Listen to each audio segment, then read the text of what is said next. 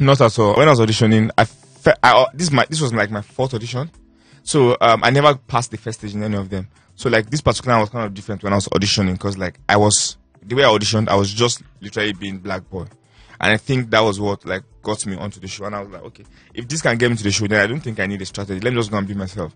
That's why you see here. I hear people saying you were just consistent from beginning to the end. Like you didn't really change. And I'm like, yeah, like that's me. Like I didn't really go with strategy to act in a certain way or to be. Nah, I was just wanted being me. to be yourself. Yeah.